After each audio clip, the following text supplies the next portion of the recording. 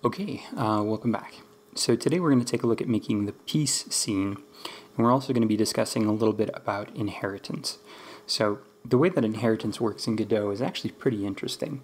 So what I'm going to do here is I'm going to create a new scene, and you can do that one of a few different ways. You can click the plus button, you can go to scene and choose new scene, but we're just going to make a new scene. Now, over here in my scene tree, this needs to have a root node, and so for me, I'm just going to use that as a node 2D, and then as a child of my node 2D, I'm going to add a sprite. Now, there's more that's going to go into these pieces, but for now, I'm just going to have my main piece have a node 2D and a sprite. Now, the art that I made for this is 128 by 128, but I have my whole grid set up as if it's 64 by 64. So before I go any further, I'm going to go to my transform on my sprite. I'm going to change my scale to be 0.5 by 0.5. So that's going to take any sprite and just make it 1/4 the size. So if I'm going from 128 by 128, but I really want it to be 64 by 64, I need to make it 1/4 the size. Now I'm going to save this scene with just that, and I'm going to call it not node 2D, but piece. And then I should probably rename my node here too. Okay, cool. Now, I'm going to be using this as a template from which all other pieces are going to inherit. So, because every piece has to have a position, a node, and then also a sprite that goes with it. So, when I create a new scene for my pieces, I'm going to go to scene, I'm going to choose a new inherited scene so that I can inherit. And I'm going to inherit from the piece scene. Now, this new scene that I make already has the node and the sprite. So let's add some art to our game here. So if we go to that folder that I have with all the assets in it, and we have the pieces, I'm just going to drag that whole pieces folder in here.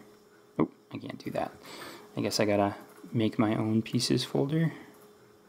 I'm going to call this pieces, and then inside the pieces folder, I'm going to add everything from the pieces folder on that asset pack. So let's open this up, grab all of these, and drag them into there.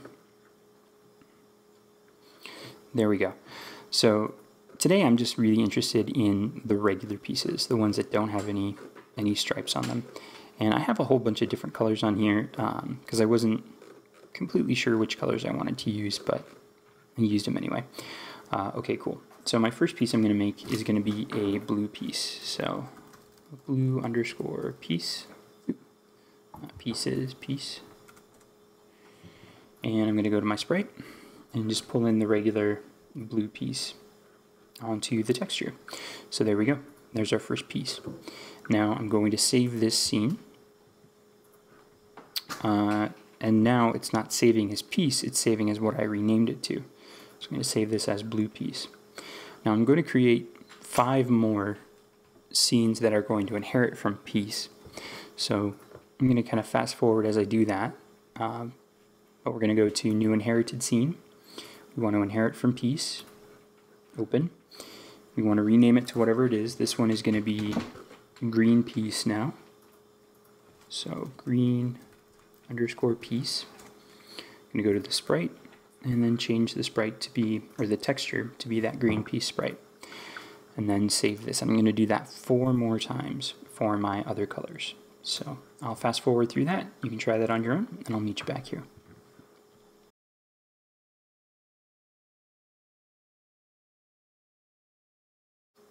Alright, okay, welcome back. So I've made my blue piece, my green piece, my light green piece, orange, pink, and yellow. So those are the different pieces I'm going to be using for my match 3 game. Now, today we've talked about just creating these other nodes and about the idea of inheritance. Now, the reason that inheritance is so important now is I'm going to be using the same basic script on all 6 of these pieces. So what I could do is I could write that same script every time, or I could add that script to my main piece, and then since all of these inherit from that, on any change I make to piece is going to automatically be given to all of these. So if I add another child node, if I add a script, if I change the visibility or material, if I do anything to this, it's going to automatically be applied to all of the children. And that's why inheritance is kind of so important in object-oriented programming, is it allows you to create some shortcuts for the most part. So yeah, those are our scenes. We still have our main game scene. Next time we're going to talk about how to add our child scenes to the main game scene, so that it actually looks like a match 3 game.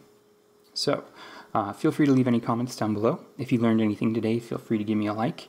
You can follow me on Twitter to find out when I post new videos. You can join my Discord, where I'm chatting pretty much every day. And yeah, have yourselves a wonderful day.